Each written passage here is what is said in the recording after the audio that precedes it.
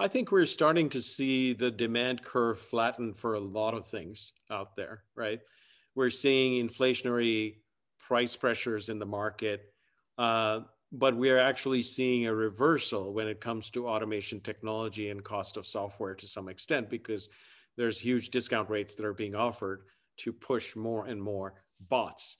There will still be demand, but it will be more around what is the value that is generated from the purchases that these organizations are doing. To your earlier point about focusing on value, which is what WonderBotz is known for, that's what we're going to see more and more from technology. Is how does that translate directly into value for me? And that's where what we had talked about, this whole concept of automation optimization, measuring value from your automations is going to be even more critical.